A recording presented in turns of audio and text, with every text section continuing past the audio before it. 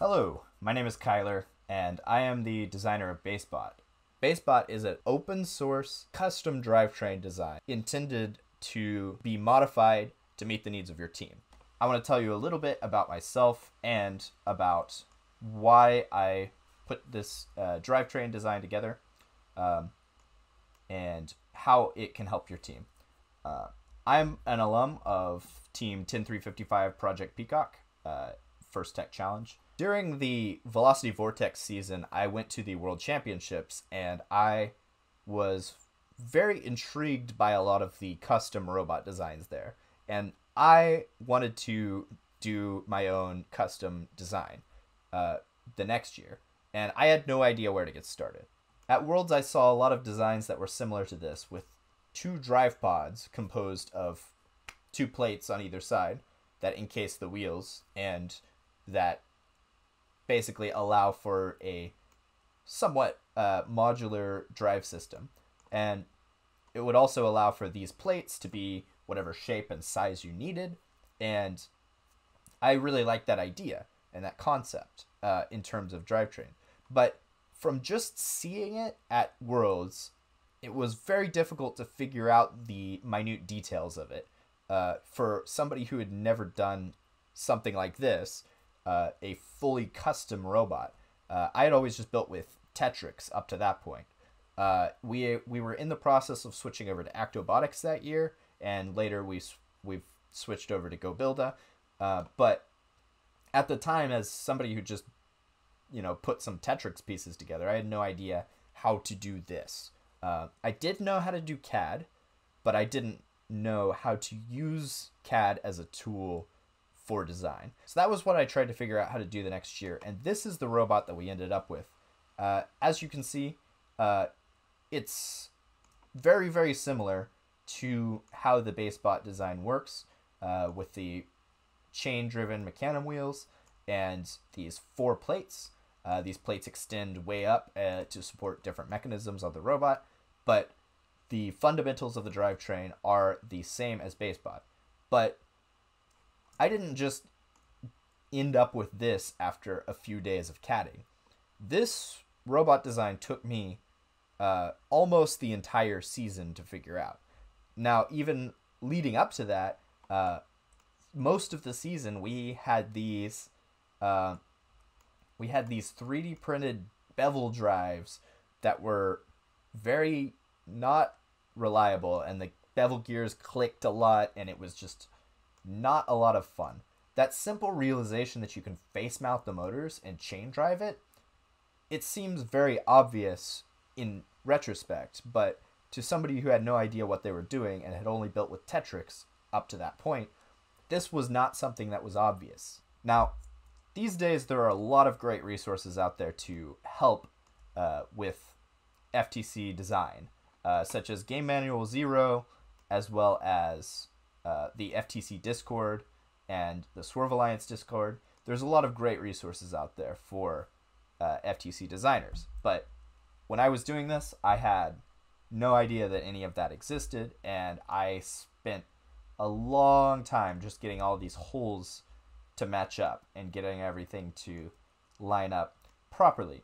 The other thing is that I had difficulty explaining the concept to other people. So, having never built a custom robot before, nobody on our team understood this plate-based system that I was trying to figure out. So, I was working on this by myself. If I had had an example that I could show to other people on my team and say, this is what I want this to look like, that would have helped out a whole lot. For someone who knows what they're doing, designing a drivetrain like this should only take a few hours or so. These mecanum wheels and these motors, and spacing them out properly and dimensioning everything out to work the way you want it, that should not take very long. But if you are new to this and you don't have any mentors who have done this before, this can be a big challenge. So when I started designing baseBot, I was thinking about what would I have wanted when I was starting out trying to learn how to do a custom drivetrain. mounting these motors and driving the wheels and all of that kind of thing is the thing that I spent the longest on, whereas what I should have been spending my time on was the mechanisms. This is Project Peacock's Skystone robot, and the way that it was designed was based off of baseBot. If you look closely, you can tell that these Mecanum wheels and the way that they're mounted is exactly like the Mecanum baseBot chassis.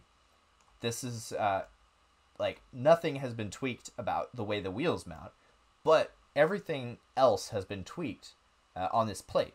So if you look at this, they've made these plates suit the very specific needs of this robot. So like these inner plates support this lift that leans back, and this outer plate serves as kind of a barrier to the outside, and it also serves as mounting places for their rev hubs and their numbers and their team markers.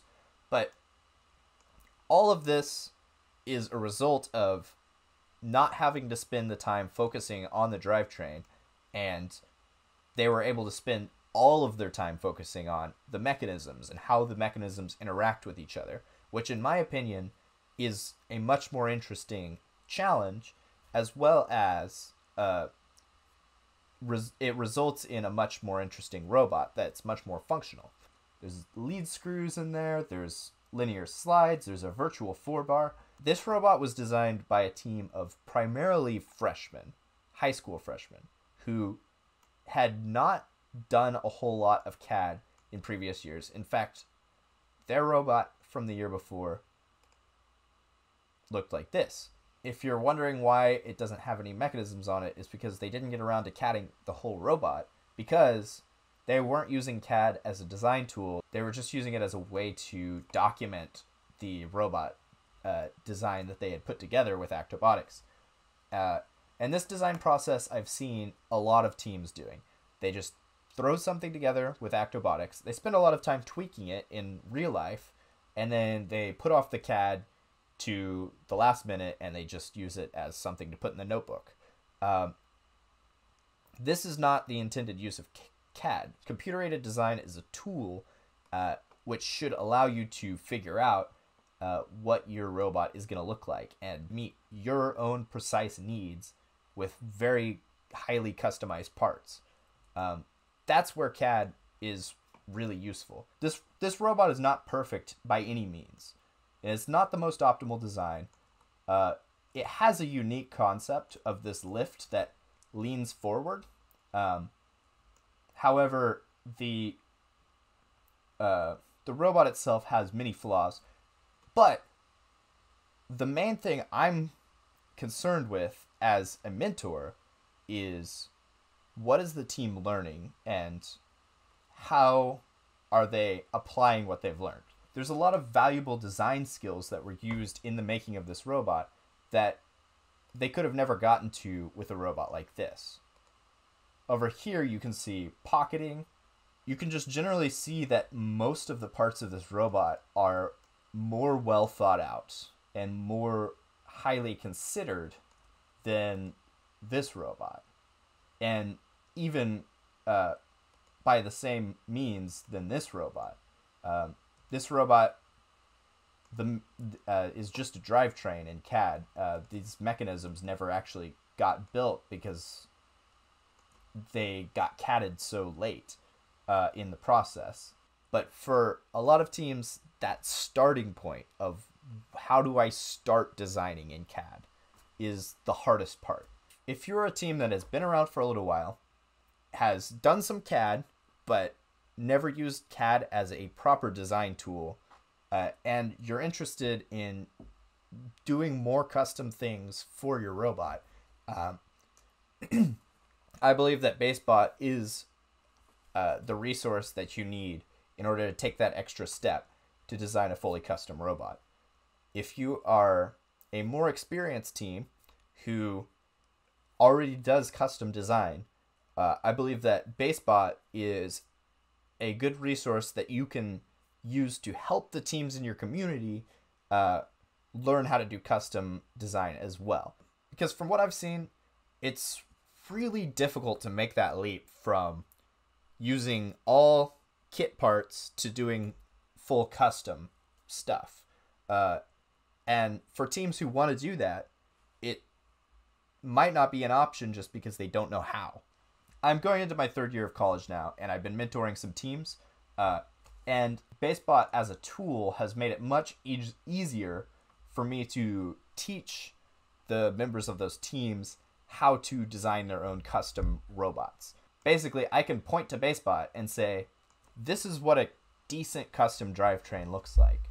And here are the steps that you can take to design your own or to modify this setup to meet your needs. In the next video, I'll be talking about how to implement baseBot into your design process so that you can start working on your own custom robot.